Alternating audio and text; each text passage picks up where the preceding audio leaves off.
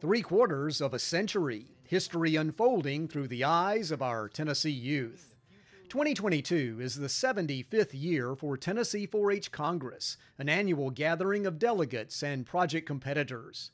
Here 4-H youth are proudly representing their home counties, learning our place in democracy, demonstrating their work and skills, and creating lasting friendships.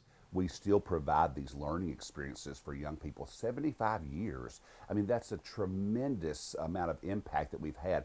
Over 20,000 young people have had an opportunity to take advantage of 4-H Congress. 4-H Congress includes a takeover of the Tennessee State House and Senate chambers for a day.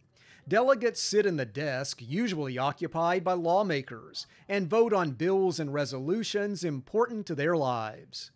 Other 4-Hers are here for project competitions, the best in the state matched in challenging categories, championship-level events held in a spirit of goodwill.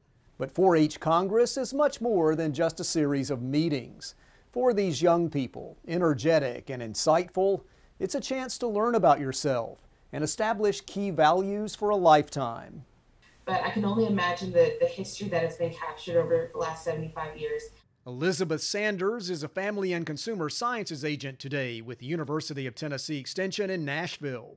Growing up in DeKalb County, she credits her Congress experience for helping her find this rewarding career. You know, that was my first time having an experience with the legislative process, and it really inspired me to take a closer look at how the citizens and how our own engagement with our elected officials can really drive policy. Anderson County 4-H'er Bristol Brown will attend Congress for the second time in 2022.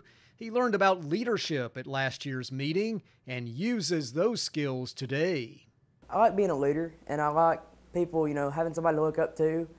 And that was one of the main things for me, because I know a lot of younger kids in the county and in 4-H that, they need somebody to look up to, and they need somebody to ask questions, and I'm just here for that. Steve Sutton attended Congress as a youngster and later was statewide director for 4-H.